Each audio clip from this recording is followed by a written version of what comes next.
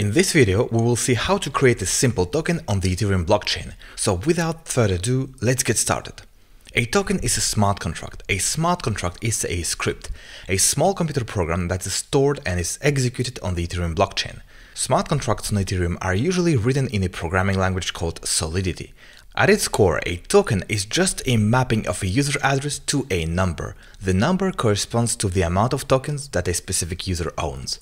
To draw a parallel with the real world, a token smart contract would store something that identifies a user, for instance its email address, to an integer, the token amount. In this example, we could simply write Vlad owns 1000 tokens and Alice owns 2000 tokens.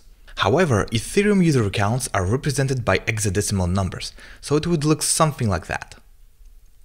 But let's code a simple smart contract on Ethereum. First, we will declare our intention to write a contract, then we'll call it my token. We'll open and close the body of the contract. This is where all the variables and all the functionalities of your contract will live. Then let's create a mapping. For those who are familiar with programming, it works like a hash map or a dictionary. For those who are not familiar with programming, a mapping allows to associate some data with some other data. For instance, a user account to an integer number representing tokens. So that way we can represent the ownership of a token by a certain address. Now let's create a function that will allow to mint tokens at a given address. So if we take the example with Alice, you should understand it like that. Then we'll create a second function, and this function will allow to transfer tokens from one address to another, for instance from Bob to Alice. So if we want to transfer 500 tokens from Bob to Alice, that would be something like that. Of course, Alice is not a variable, we need to abstract that. Let's then make the mapping public so everyone can consult it, otherwise it's private.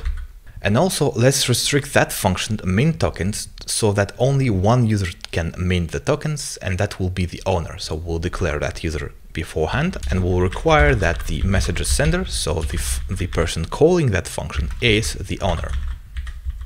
We just need to add one last thing, and that's the version of Solidity we want to use for that contract, and that will be version 0.4.24. That's it, you have a very simple and working token smart contract.